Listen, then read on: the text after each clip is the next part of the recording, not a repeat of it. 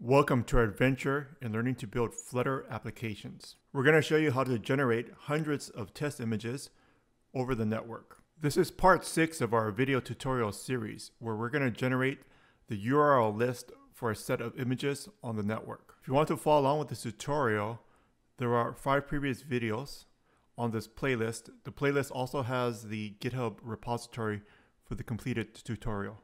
You do not need a camera to follow the tutorial. We're going to generate the URL list of images from a free network site called picsum. If you do have a camera, we will separate out this method so that you can switch between having a camera and generating the URL list from the camera and not having a camera and getting the test images from picsum. Even if you do have a camera, it's good to use this picsum site for test images. It may be more convenient for your testing. When the basic layout of the application is working, you can then pull the images from the camera instead. Up to this stage, we've grouped our code into GUI, local storage, and notifiers. Create a new folder called network. Within network, create a new file called getURLList. Within the new file, create a new function also called getURLList, and we're going to put some test code in there to make sure that it's working.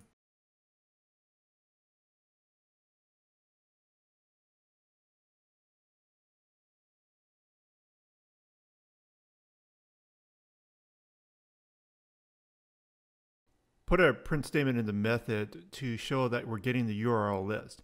We can then hook up this function to the button to test to make sure that the button can access this specific function. In the getImageButton.dart file, run the function and print out the contents. You need to import the file unless your editor, such as VS Code, automatically will import the method. Note that in this example, VS Code is automatically putting the import statement at the top of my file. The test function is not returning anything yet, so just run the function and without printing out the contents.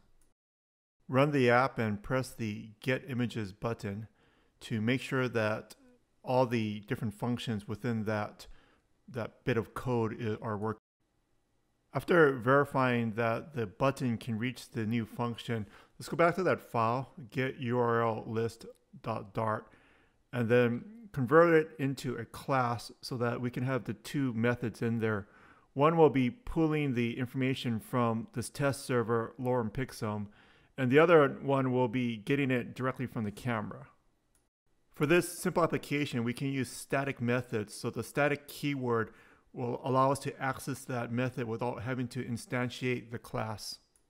We're just using the class to hold the two different methods. One is going to be called picsum, and the other one will be called theta.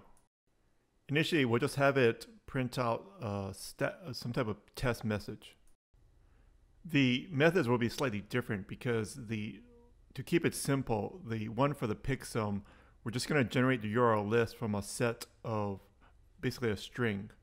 For the theta, we're actually going to have to pull it from the camera.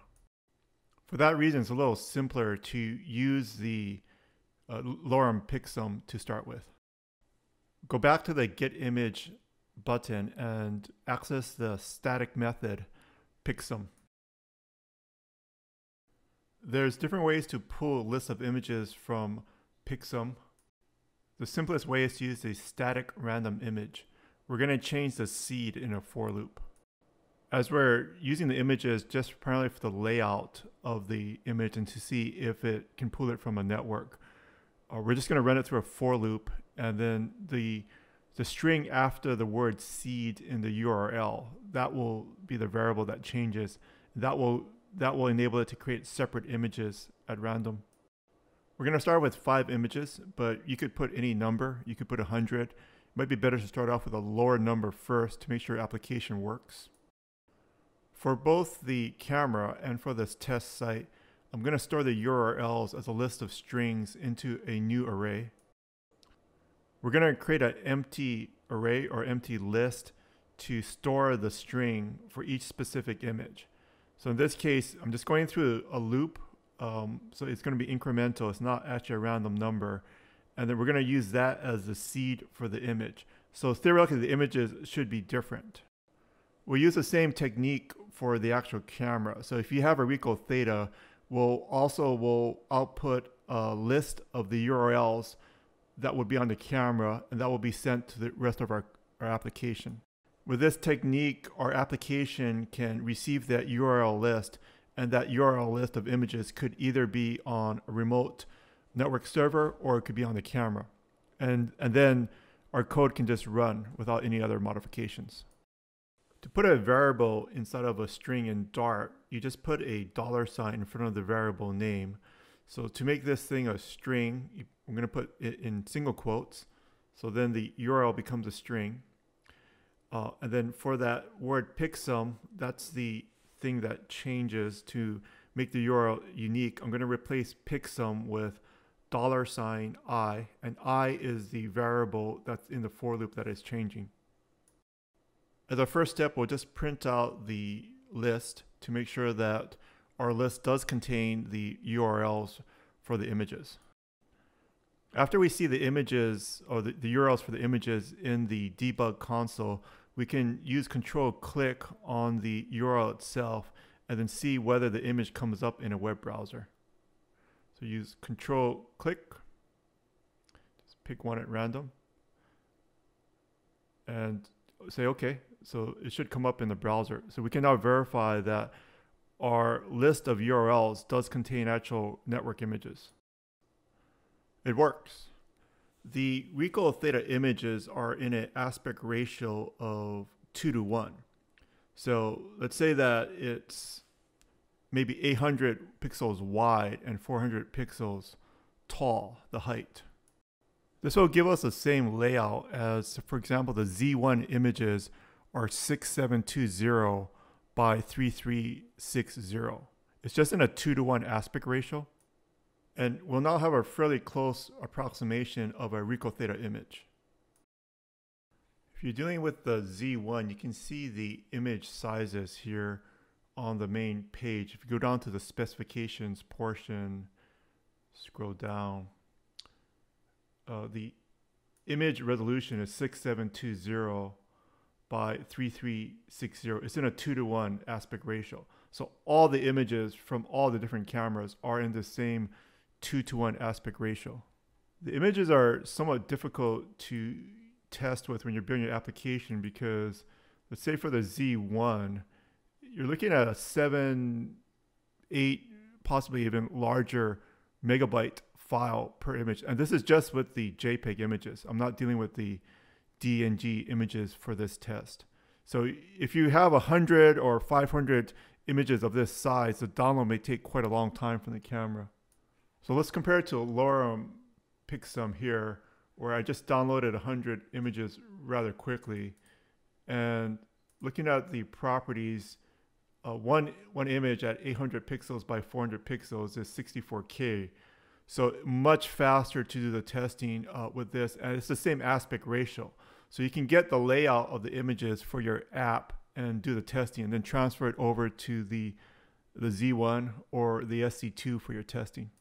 Let's go back to our class that we're going to use to generate both the URL list from the test server as well as from the camera. And let's actually start having it return a list.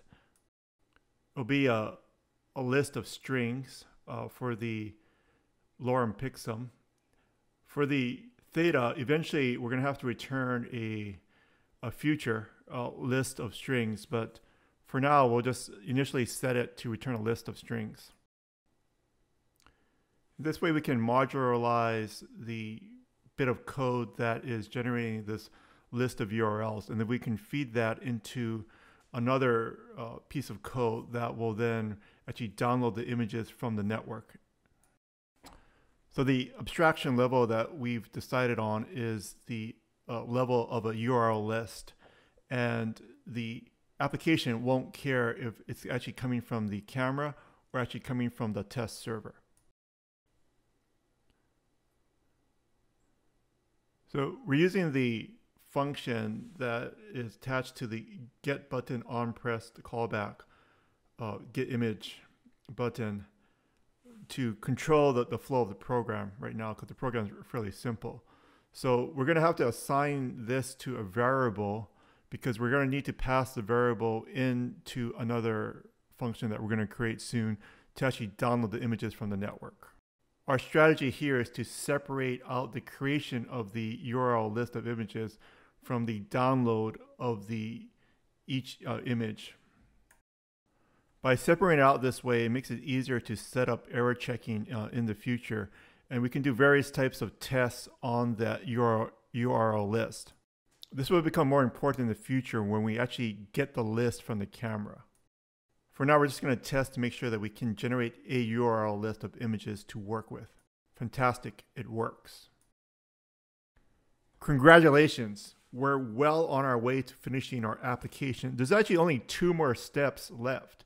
Since we've already have this URL list and we verified with a browser that it is an actual image URL, all we need to do is use an HTTP GET from the Flutter package and download the image into our system memory. Once it's in our system memory, we can then save the file. We've already, in a previous video, figured out what the path is for the Windows Pictures folder.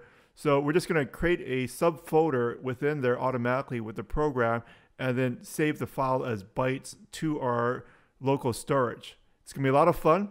If you like this type of video, give this video a like, and we'll use the feedback to plan what we produce in the future. Subscribe to this channel, and when we produce the next tutorial, you'll get a notification that there's another great tutorial out. Hey, have a fantastic day, and congratulations again on getting this far in your journey with Flutter.